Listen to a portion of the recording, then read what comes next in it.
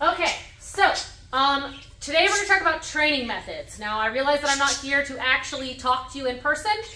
So what you're going to need to do is you have guided notes that go with this. So you can either listen to this on somebody else's computer, and you can type on one of yours and share your notes, or you can listen to it by yourself and split your screen so you can follow along with the PowerPoint and type your notes.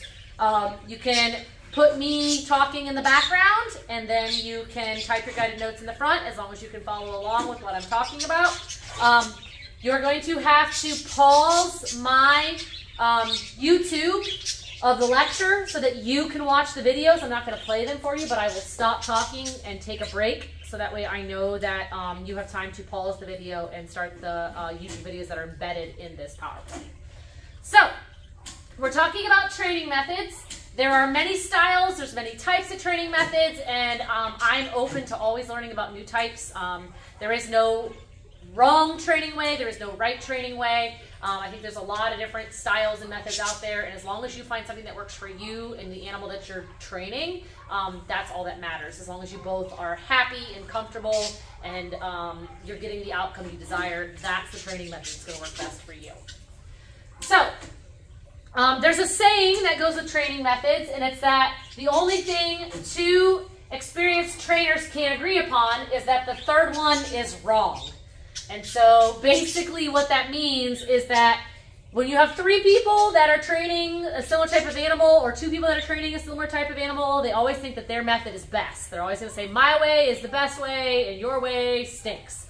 And the only thing they might agree on is that the other person is doing it wrong because your way is right, their way is right, and theirs is definitely wrong. So just kind of a funny thing. So like I said, as far as I'm concerned, as long as you're both coming to a happy conclusion of your training, and both you and the animal are happy during the training, then you're probably doing just fine.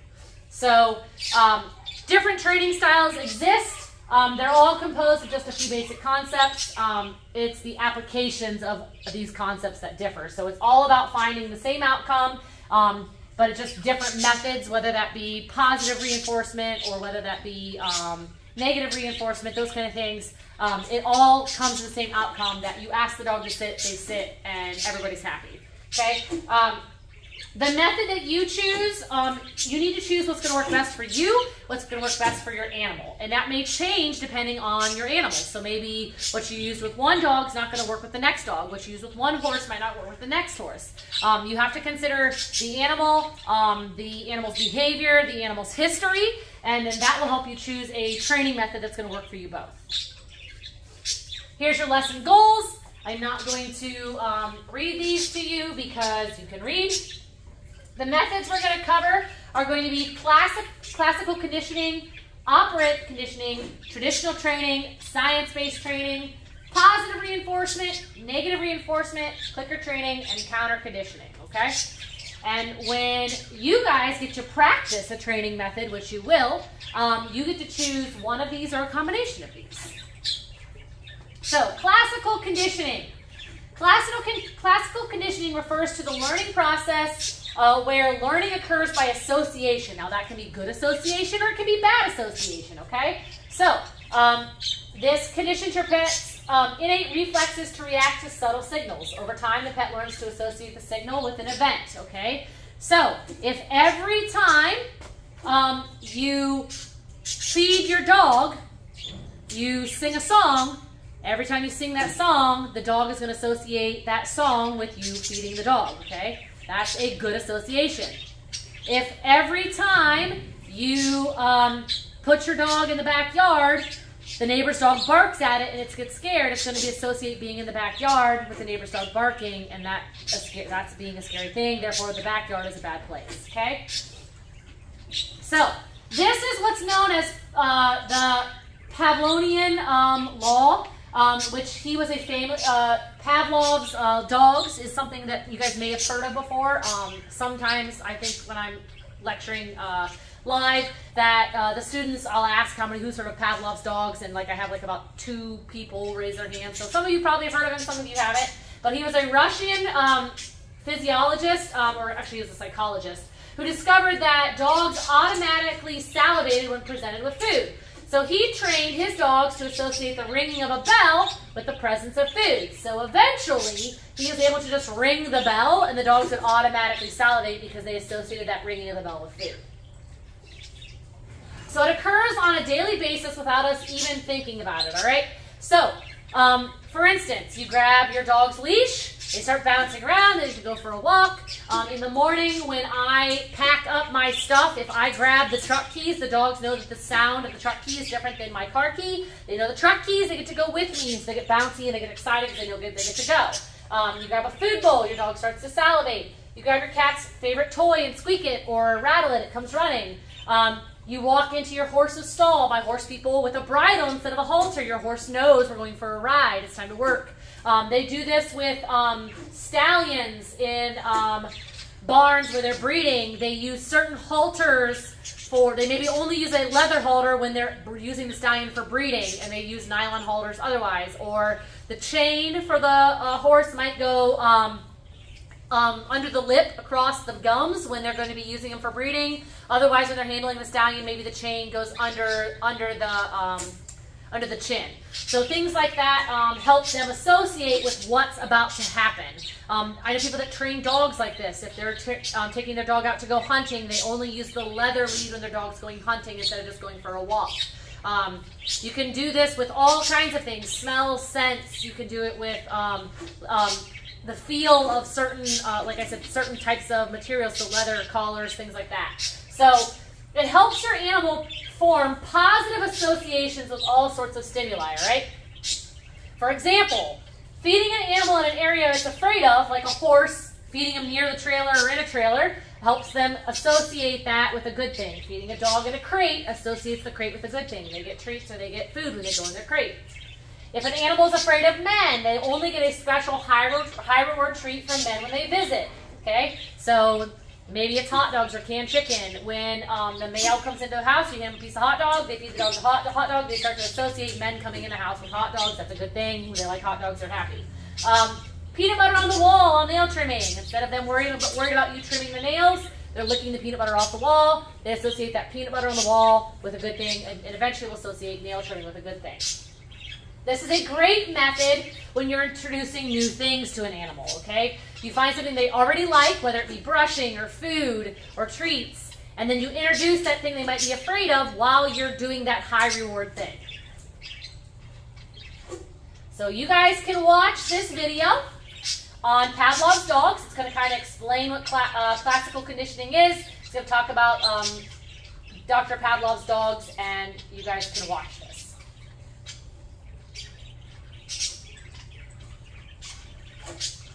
So now we're going to talk about operant conditioning, all right? Operant conditioning is a method of training based on, sorry, flies, as usual, right?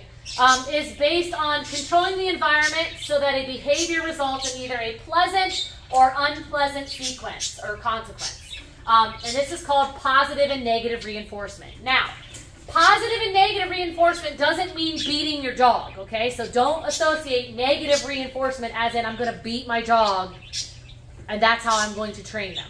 That is not what that means at all. Negative refers to taking away. Positive refers to adding something, okay? So just like in math, positive is adding something, negative is taking something away.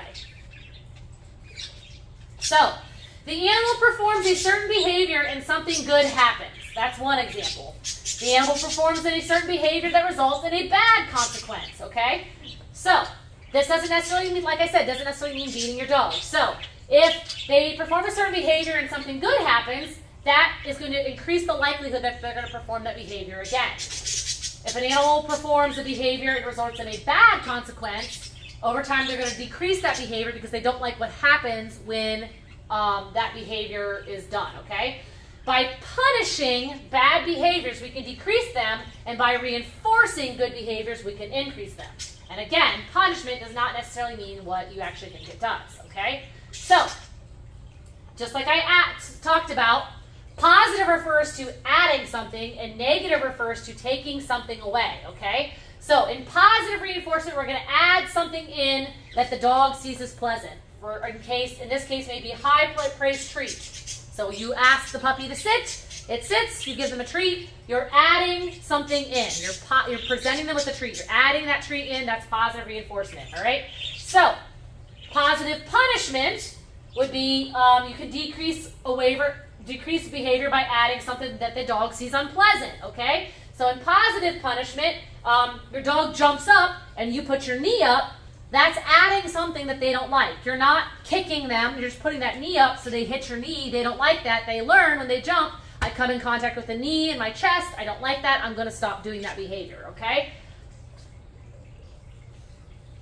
Negative reinforcement, you're going to take something away, okay? So for example, in this case, if you're pulling up on your dog's collar until he sits, so you're asking the dog to sit and you're pulling the leash and collar this way away from him and it's causing this to happen, and he sits and the pulling stops, he realizes that when he feels that pressure, if he sits, it'll stop. So what you're doing is you're taking the unpleasant thing away. You're taking away the pressure that he doesn't like, okay? Negative punishment is decreasing a behavior by taking away something that's desirable, something the animal wants to happen, okay? So, you want to play fetch, but every time you go show your dog the ball, it jumps up and tries to grab it out of your hand. So, instead of having the toy there in front of him, you take the toy behind your back, okay? So now he can't see it. So he's taken away what he wants to see, okay? He knows that he cannot get the toy until he does the behavior you want from him, so he stops jumping. So he knows that you'll only play fetch when he's not jumping on you. So you're taking something away that he wants. You're taking away that ball. It's a punishment because he wants the ball, but you're taking it away, and that's a desirable behavior. So that's negative punishment. So taking something away that's desirable, okay? Negative reinforcement, taking something away that's unpleasant, okay? In this case, negative reinforcement is something we do with horses, okay? When you ask a horse to turn and you gently pull on that rein, you're applying pressure. They don't like that pressure, but when they do what you want to do, that pressure's released, okay? That's negative reinforcement. It's not mean, it's just applying pressure. So, operant conditioning. You guys can watch this video on operant conditioning on your own, and then we'll reconvene at the next training method.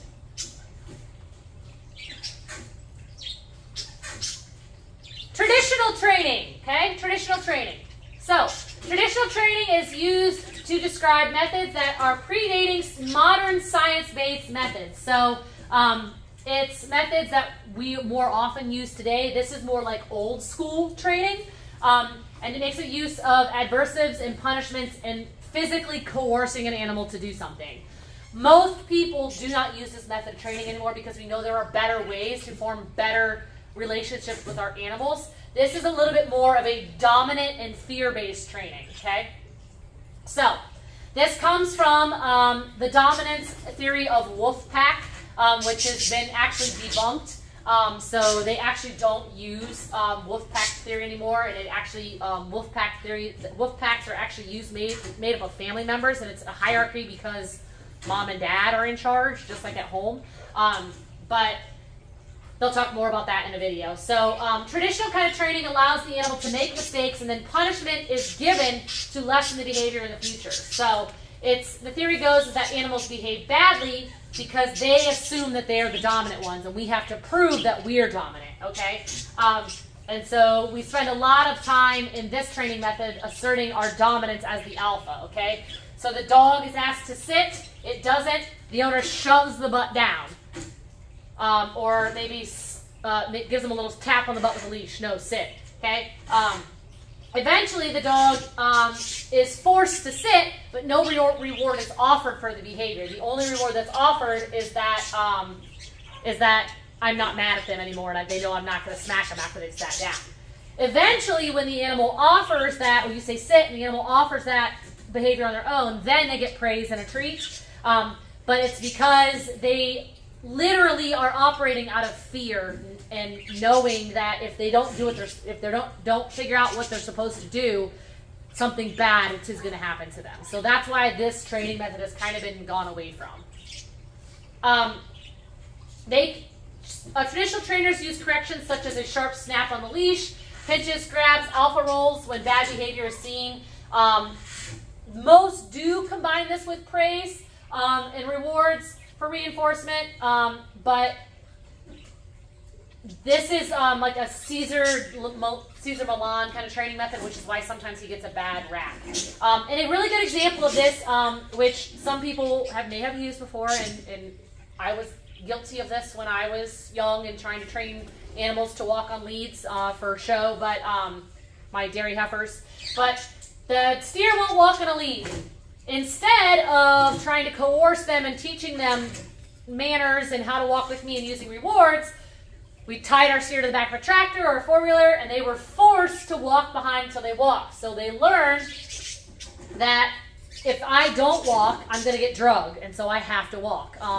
They do this sometimes with really stubborn horses. They'll tie colts up to donkeys, and the donkey drags the colt around the pasture, and the colt learns that when I get that tug, I need to follow whatever's tugging me, because if not, I'm just going to get drugged. And so I still see that method used a lot of times, and they just call that basically breaking, using a donkey to break a colt, so donkey colt breaking. And I know people that still teach their steers to walk by tying them to a four-wheeler and forcing them to walk behind the four-wheeler. Again, not a method that we like to see used, but a method that still gets used sometimes. Okay. So this guy's going to talk about the alpha wolf, and why that theory's kind of been gone away from, but it kind of helps you understand where we're coming from with the alpha dominance thing.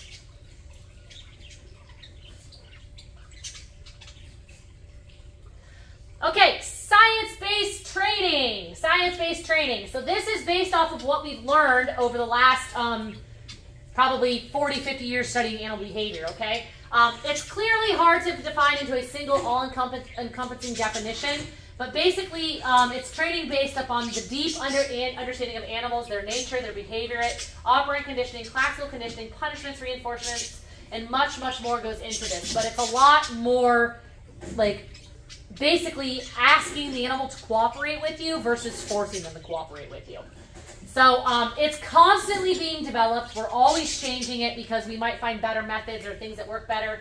Behaviorists are big into this. But it really stands apart from our traditional training methods is because we truly want to understand different training methods for different animals. And that's right down to the individual animal. Science-based trainers know certain theories have been debunked and proven false, and they know that coercion and physical punishment is unnecessary, and it's we don't want the animal to obey us because they're fearful of us. We want them to obey us because they want to please us and because they want to work with us. Okay, so we train the animal in the most humane ways possible, taking into account the animal's psychological needs and way of learning. We try not to rule them with an iron fist.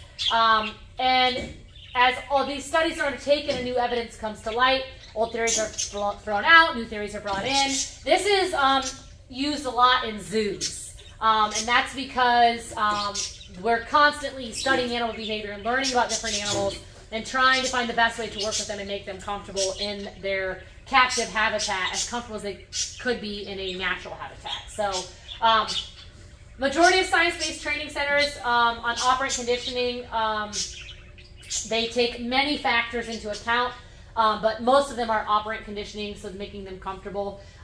So before we try to change the behavior, we look at everything surrounding the behavior up to that behavior. So we talked about behavior. In order for there to be behavior, there must be a stimulus. So we got to look at what caused that animal to react that way, and how can we change the environment and what's around them to find a behavior that's appropriate. That's kind of more what we are looking at with science-based training. Positive reinforcement of training. Most of you guys have probably used this at home. It's very common in training.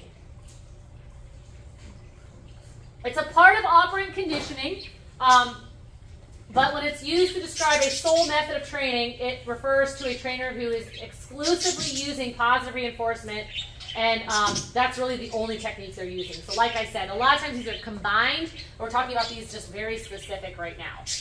good behaviors get rewarded, but bad, unwanted behaviors simply get ignored. So, it can work to use only positive reinforcement, but it's not always very effective because the animal is always guessing what behavior was wrong. It can result in bad behaviors getting worse because just by ignoring them, we're allowing the animal to find their own reward and hence the reinforced behavior, okay? So a really good example of this is that you have a dog that chases squirrels and you don't want it to chase squirrels. But instead of telling them that that's wrong by saying no or going and grabbing them and putting them back on the leash and taking them away and making them not do that behavior, they don't learn not to do it because it's fun to chase squirrels, right? I mean, it's fun to go chase something down the street and laugh and giggle. It's fun to do that, and the dog is getting rewarded in their own way by chasing squirrels. So even though you're not rewarding the behavior, the dog is rewarding itself because it's enjoying what it's doing, okay? The dog found his own reward in that happiness and that exhilaration of chasing the squirrels, and it's probably going to want to do it again. So instead of the bad behavior being, even though you're not reinforcing it, the dog is reinforcing the bad behavior. So that's why using this alone isn't a great strategy. It's usually some form of punishment, whether that be positive punishment or negative punishment, must be added, so that way, whether you're taking something away or adding something in to stop them from doing that behavior, it would help this method versus just doing it on its own. Okay, so we're talking about positive reinforcement here, more in the classical way that you would be used to, as in you're rewarding a behavior we want to see. Negative reinforcement training. So negative reinforcement training is taking away something undesirable to increase the behavior. Again, the word negative here doesn't mean bad, and it does not mean we're abusing our animals. It means we're taking something away, okay? So, negative reinforcement's a tricky one because we can also see it as positive punishment because the same action can either be viewed as taken away or added depending on the outcome, okay? So, again, I talked about positive punishment with horses and applying pressure. You're adding something in. However, when you take that away, it's a negative, okay? So you're taking something away. The horse learns to turn left when the left rein is pulled because by doing that, it can relieve the tugging on its face from the left corner of its mouth. So when I add that in, I add that when I'm gently pulling on, or when they're first learning, I might have to really pull to get them to turn. And then eventually it can just be a gentle movement, that tugging on the corner of their mouth. They don't like that. So they turn left because by turning left, they relieve the pressure. So that's negative reinforcement. The pressure goes away when they turn, okay? Your horse does like the feel of the tug in his mouth. For to relieve it, he turns left.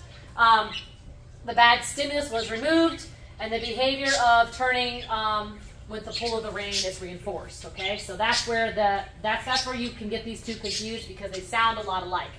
Positive punishment is you pull on the rein to prevent him from going straight, therefore you added a punishment to prevent a behavior. I know some of this stuff's kind of a little confusing, but just think positive punishment, you're adding something that they don't like. Negative reinforcement, you're taking away something they don't like. So that's why they sound kind of the same, okay? So just remember, negative takes away something, positive adds something. Okay, so negative reinforcement, positive punishment. Negative reinforcement can be used to shape behavior as well as with positive reinforcement. One must cease prodding when the response is correct, okay? So that's what's really important here. You can't continue to apply the pressure to get the reward you want, okay? So the horse turns its head, you've got to stop applying pressure because that is their reward. The dog, you're asking a dog to come. You want him to take 2 steps. He's got all 4 feet in the sand. You're applying gentle pressure at least, applying a little bit more, a little bit more, a little bit more until he finally takes that step. When he takes that step, you release the pressure. If you keep applying the pressure, he doesn't realize that when I step, the pressure goes away, and that's what you're trying to teach. So you have to be really on your game in this method to make sure that that you're asking them to do, that they're understanding that you're asking them to do something, and even though they don't like that tug of the collar, if I do what he wants me to do, that tug will stop. Oh, that feels much better. Okay, so the next time I start to tug, oh, he tugs, I'm going to take a step so that stops it. Does that make sense? Hopefully. So just remember, negative simply means you're taking away something undesirable to increase the behavior. Negative does not mean beating your animal. You're just taking away something undesirable to increase the behavior we want. So think about, you're pulling on a leash to get him to take a step. You're pulling on the reins of a horse to get him to step forward. They step forward, the pressure's taken away. Everybody's happy. The horse is happy, the pressure's gone. You're happy because they did what you want. So they're going to talk about negative and positive reinforcement in this video, and hopefully it'll make a little bit more sense to you guys.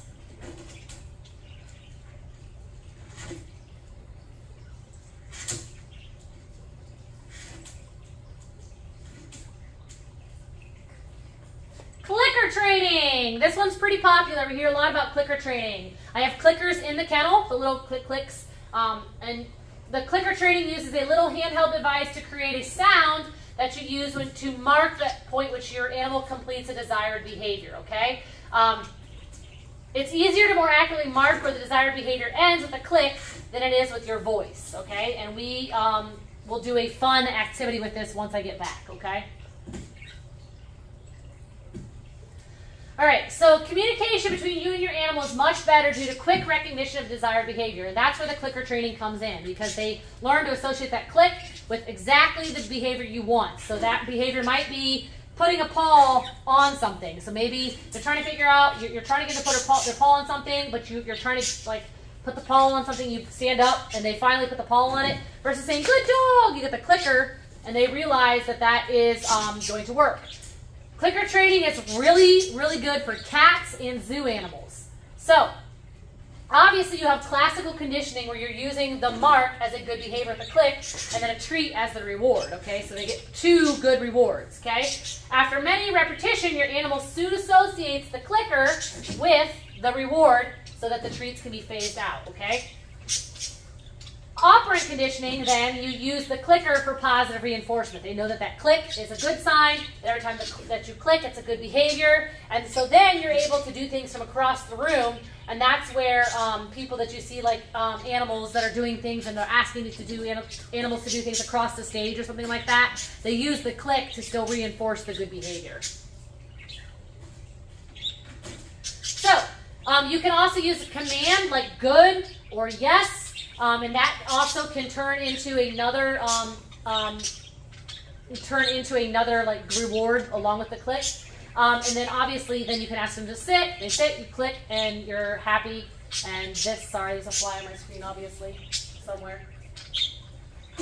You guys can learn more about it at clickertraining.com. And then this video is going to talk about clicker training with cats, so it's pretty cool. Counter conditioning. All right, counter conditioning. A technique used in dog behavior modification to change the way the dog feels about something. This is also can be done with horses and cattle. It can be used with zoo animals, but it's changing the pet's emotional response or feelings or attitudes towards a stimulus. Okay, so we're trying to change the way they truly feel about something. Okay, so. It works best when combined with desensitization, okay? And that means you're going to safely expose an animal to the stimulus that causes the behavior we don't want at a level below which fear is likely to be exhibited, okay? So, for an example, when you're introducing a baby colt or a horse to a halter, rather than just putting it on them and making them figure it out, you start out by just maybe rubbing it on them and rubbing it all over them while you're feeding them their favorite sweet feed. And maybe the next day you just drape it over their neck or over the top of their head, and while you're feeding them with that sweet feed, okay? You're going to offer them treats and pet them and praise them. And then maybe the next day you're going to just put it over their head and take it off immediately. And then put it over their head and take it off immediately. And they get used to kind of that thing being near their face, but it doesn't bother them. And then maybe the next day you put it on and you leave it on, but you don't latch it yet. And they can kind of, if they want to rub on it and rub around, you let them rub, they can rub it off, it's not a big deal.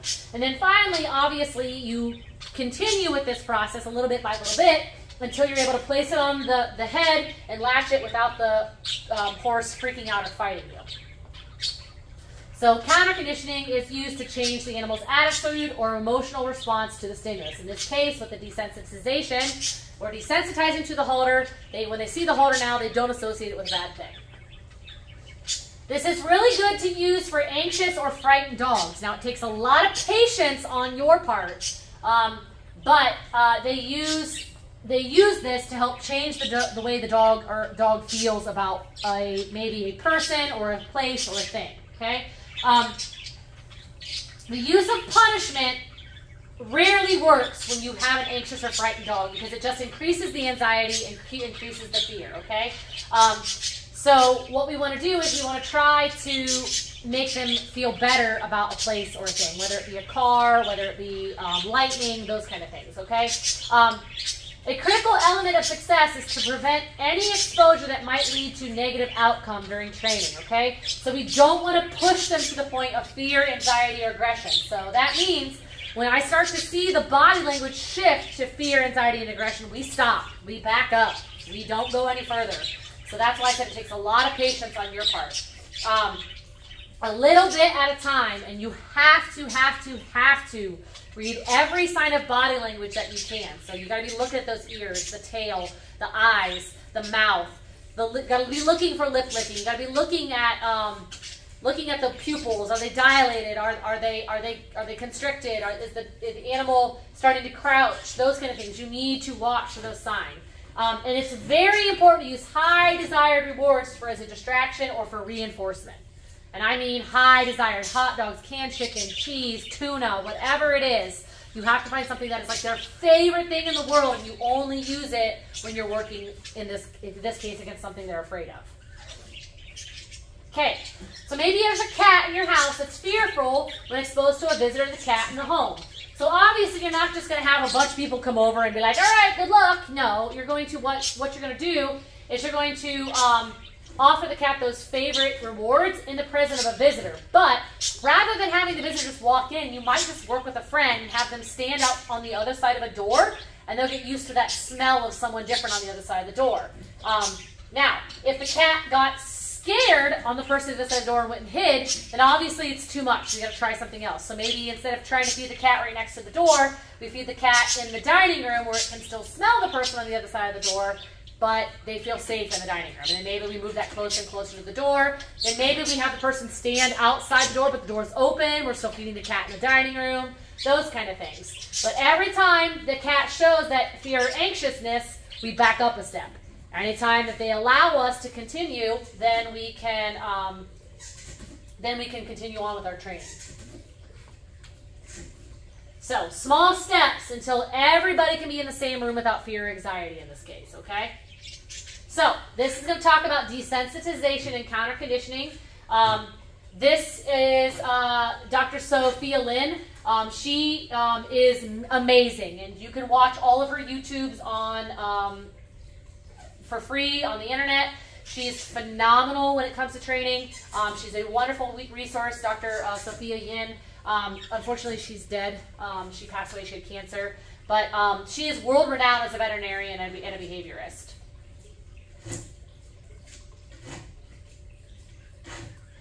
This video is really good on desensitizing. This talks about desensitizing a horse to like a tarp.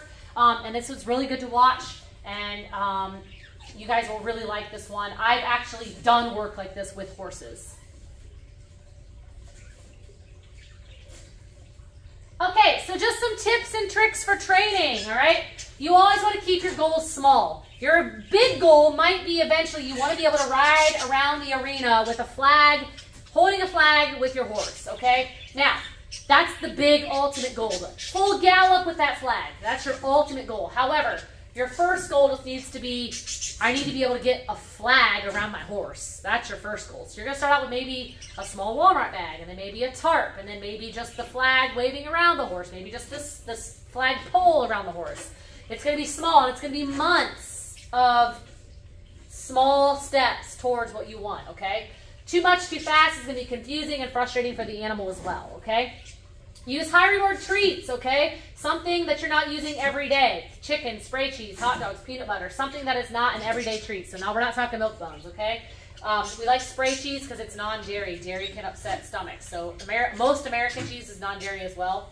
Kraft American cheese. But spray cheese, Kraft American cheese are high reward treats.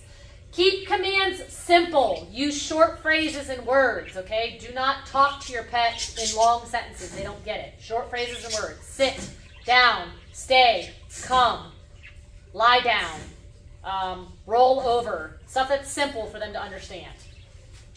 Obviously, trial and error. You may think you have the best training method figured out in the world, and you go to work with that animal and things aren't working. Modify it. Go do some more research. Figure out another training method. Try something different. If it's not working for that particular animal, you're going to have to try something else. So don't be afraid to be like, this isn't working. We need to go back to the drawing board and go back to the drawing board, because the best training method is the one that works for you and works for your animal to get the desired outcome. Reward immediately for progress, all right? Anything more than 10 seconds, your animal's already confused what you're asking for, okay? For example, you want to train your dog to go to the bathroom outside. If you reward them after they come back to the house and don't reward them immediately, they're not understanding that they're supposed to go to the bathroom outside. The reward and the praise needs to become immediate. So as soon as they squat your feet, good dog, here's your treat. I mean, immediately. They know that's what's supposed to happen outside, okay? Keep training sessions short. Now, obviously, when you're walking your dog, it might have to be a long walk to get them to potty. But when you're trying to teach them to sit or trying to teach them to lay down, 15 to 20 minutes for puppies and 20 to 30 minutes for adults. Anything longer than that, they're over it, they're done, they've had a lot of mental focus, they don't want to do it anymore. And these training sessions should be done every single day. You should be working with your dogs. I work with my dogs while I'm brewing coffee in the morning. I have a bun. It takes 10 minutes to brew coffee. While I'm brewing coffee, I'm rehearsing commands with my dogs. And my dogs sit on command. My dogs lay down on command because I work with them every day. And those commands, I hear them over and over again. They associate them with good things because they know they're getting my attention. They know they're getting love. They're getting treats. But again, it's 10 to 15 minutes and we're done. I've given you guys some references here that I want you guys to check out. You guys may have seen these guys on TikTok, No Bad Dogs, but Upstate Canine Training Academy, they work with a lot of aggressive dogs and really big dog problems, but they have some really good stuff on puppy training as well. So does Zach George's Dog Training Revolution. For cats, this Cat School Clicker Training, so good, so good. And then Jackson Galaxy, My Cat from Hell, you guys probably recognize him. He's got a lot of cat training method stuff as well. So if you have time, I expect you guys to go through and watch some of these videos because you guys are going to be assigned a training